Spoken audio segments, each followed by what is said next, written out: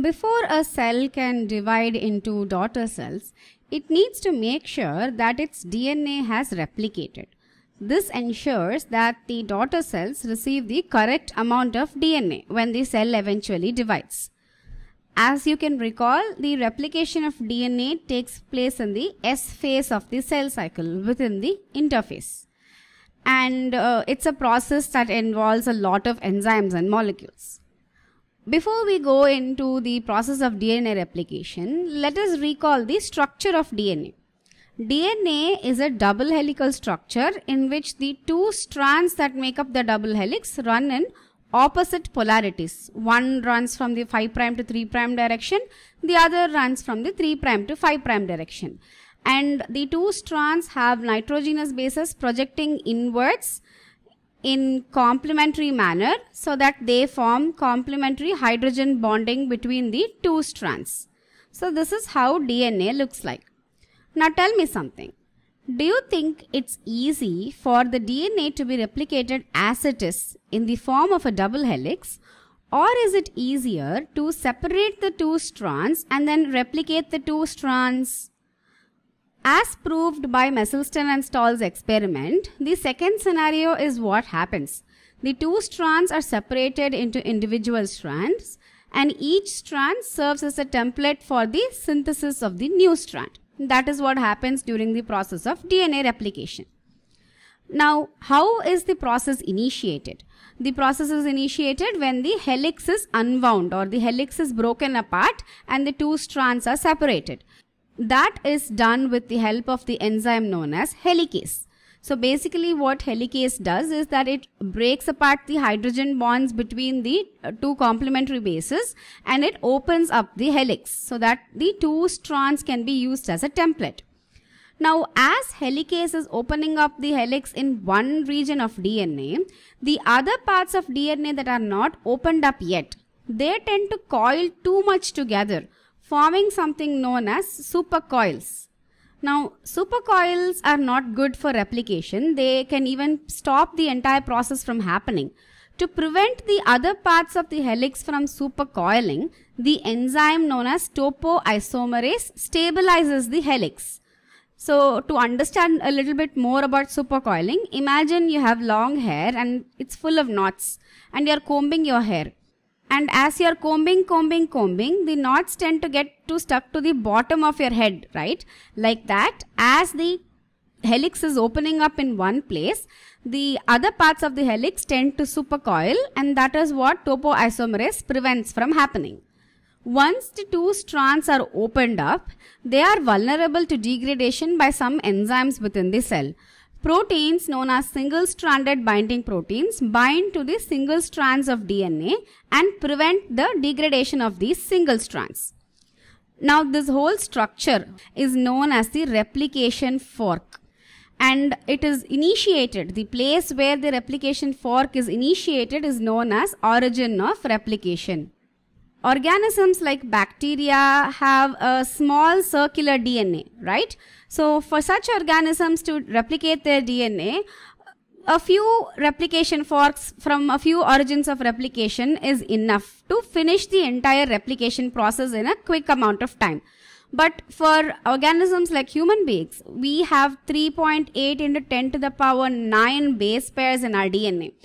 It's not enough to have just one or two replication forks from one or two origins of replication. That would mean it would take forever for our DNA to get replicated. So to make this an energy efficient and a time efficient process, we have multiple origins of replication and multiple replication forks opening up at different parts of the DNA at the same time so that the different parts can be replicated simultaneously. And the main enzyme that is involved in replicating DNA in synthesizing the new strand is known as DNA polymerase. And this is how DNA polymerase looks like. For all its merits, DNA polymerase has a few limitations. The main limitation is that it can synthesize the new strand of DNA only in the 5' to 3' direction. We already know that the two strands run in opposite polarities, right? This is how the two strands run, right? So the DNA polymerase can synthesize the new strand only in the 5' to 3' direction. Now what does this mean, 5' to 3' direction? Say there is a strand of DNA which runs from 5' to 3' direction. So this end of the DNA, which is the 3' end, has a free 3' hydroxyl group. If you remember the nucleotide structure of the DNA, you have the deoxyribose sugar connected to a nitrogenous base and connected to a phosphate group. So 1 carbon, 2 carbon, 3 carbon, 4 and 5th carbon. To this 3rd carbon is a hydroxyl group that is attached. And it is this 3' hydroxyl group that is involved in forming the phosphodiester bond between the next nucleotide. So DNA polymerase can catalyze the formation of the new phosphodiester bond only between this 3' hydroxyl and the 5' phosphate of the next nucleotide. That is why DNA polymerase can synthesize the new strand only in the 5' to 3' direction. And also, it has another limitation. It can add new nucleotides only to existing nucleotides, meaning it cannot synthesize DNA spontaneously. In other words, it cannot synthesize de novo synthesis of DNA. But we just learned that DNA polymerase is what synthesizes the new strand, right? From where does it get this existing nucleotides from? You can think of it like a car sometimes that needs a push to start. Like that, DNA polymerase also needs a push to start synthesizing the new strand of DNA. From where does this existing nucleotides come from then? We'll learn about that in just a while. And to do that, let's just ignore all these enzymes and this image and everything, and let's just focus on this simple image here. Here I have 2 strands of DNA that are already opened up. Let's just say this is a part of the replication fork. Helicase is somewhere over here. It is opening the helix in this direction. So here we have 2 strands, one that runs from the 5' to 3' direction, the other that runs from the 3' to 5' direction. First, let's start with this strand. And from where does that push for DNA polymerase come from? The push comes in the form of a small sequence of RNA known as an RNA primer. Now remember, this is RNA, not DNA. Now this small strand of RNA known as the RNA primer has around 9 to 10 nucleotides of RNA in it. And this is synthesized complementary to this strand at one place. So now this strand runs in the 5' to 3' direction because it is the opposite strand, right? It is synthesized in the 5' to 3' direction. This RNA primer is synthesized by the enzyme known as DNA primase. I know it is a bit confusing, RNA, DNA. Just remember, the primer is RNA. It is made up of RNA, but the enzyme involved is known as DNA primase. So now we have a short strand of RNA primer which has a free 3' hydroxyl end. Now to this end, DNA polymerase can come and sit here and start synthesizing the new strand. It can start replicating this strand, like it can read the nitrogenous bases here and it can bring in the new bases complementary to the bases here, like say thymine here, adenine here, guanine here and cytosine here. And then it can synthesize the new strand in the 5' to 3' direction, and that's exactly what it does. It synthesizes the new DNA strand with no issues in the 5' to 3' direction. Eventually, this will be the 5' end and this will be the 3' end of this new strand of DNA. So, the template strand that runs in the 3' to 5' direction is replicated with no issues in a continuous manner by DNA polymerase using a single RNA primer. So this strand of template that runs in the 3' to 5' direction can be said as being replicated in the direction of helicase opening the helix. Helicase is still here, it is opening in this direction, and the new strand is also synthesized in this direction. So the template strand that is synthesized in the direction in which helicase is opening the helix is known as the leading strand. So the 3' to 5' template strand is the leading strand. Now what about this strand? It runs in the 5' to 3' direction. Say DNA polymerase starts synthesizing from this end. Do you think it's possible?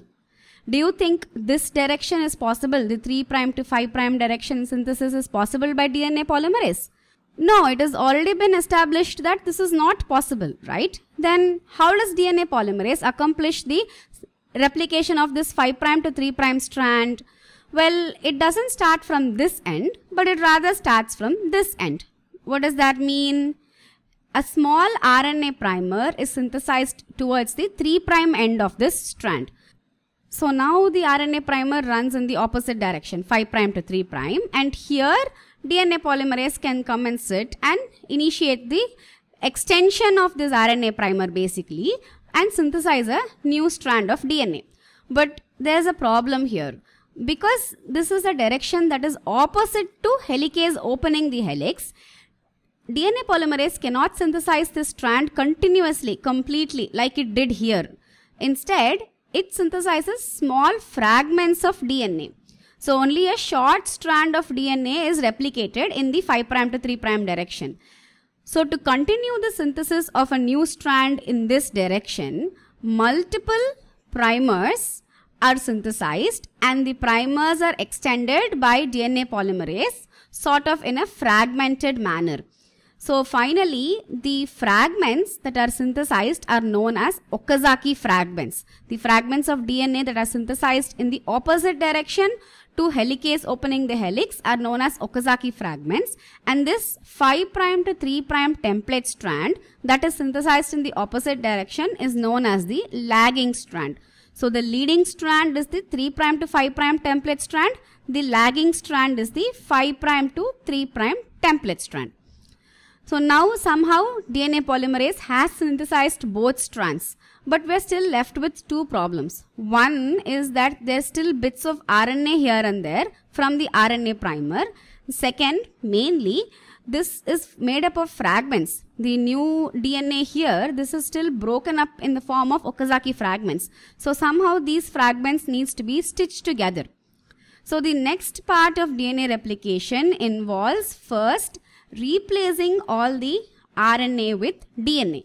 So here whatever yellowish RNA was there is replaced by DNA, and this is also accomplished by DNA polymerase. But we're still left with the fragments, right? On this end of DNA, we're still left with fragments. To stitch the fragments together, the enzyme known as DNA ligase comes and attaches the fragments together. DNA ligase. So at the end of the replication process, after DNA ligase has stitched the Okazaki fragments together, you have two new molecules of DNA. So we started with one DNA, one double helix, but now we are ending up with two double helixes. So this is the semi-conservative model of DNA replication.